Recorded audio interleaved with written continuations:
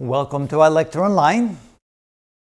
To find the area of a rectangle, we say the area is equal to the length times the width. So in this case, the length would be 20 centimeters and the width is 12 centimeters. So that's 240 centimeters squared.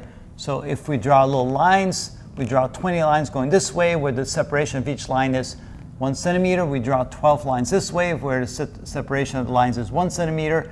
And you count all the little squares that get formulated that way. So we'll give you a little feel of what that looks like. So if we draw little lines like this and we draw little lines like this, notice we end up with little squares that would be 1 centimeter by 1 centimeter. And we would have 240 of those little squares. And that's what we mean by the area of that rectangle. Here, the area of a square. Area is equal to the side squared because each side has the same length. And so this would be 8 centimeters. We want to square that. So this is equal to 64 centimeters squared.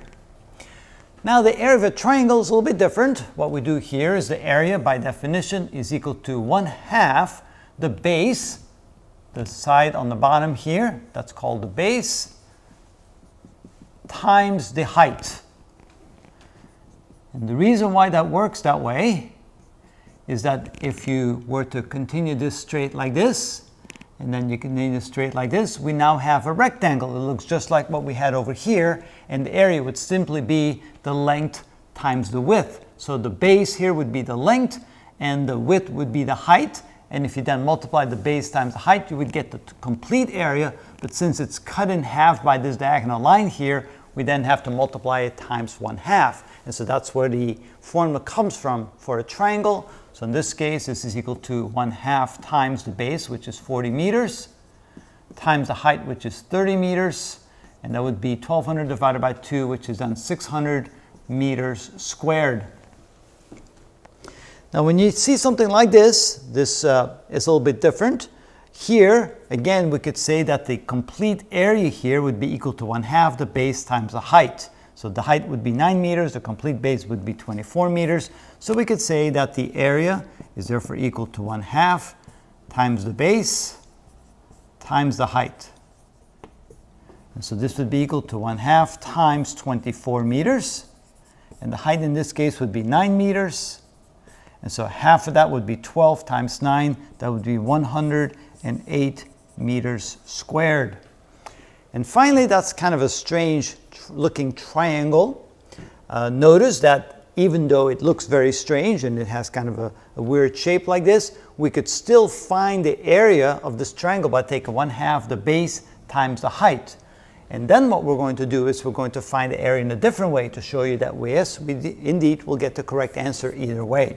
So we can say that the area is equal to 1/2 times the base times the height. So it's equal to 1/2 times, the base in this case is 9 meters, and the height in this case is 8 meters. Half of 8 is 4, 4 times 9 is equal to 36 meters squared.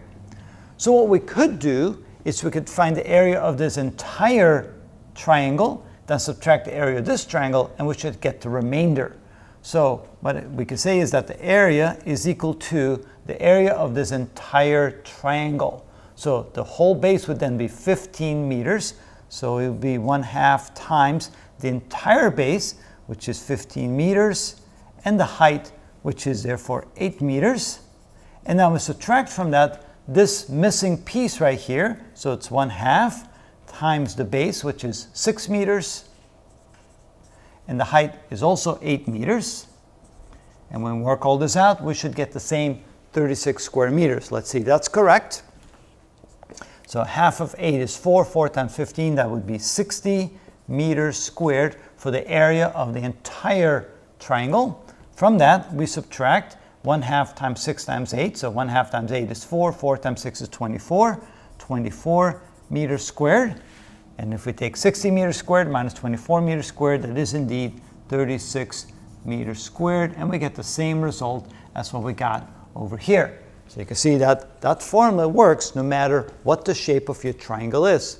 And that's how we find the perimeter and the area of these various what we call quadrilaterals and triangles. Quadrilaterals, kind of a mouthful, isn't it? That's how it's done.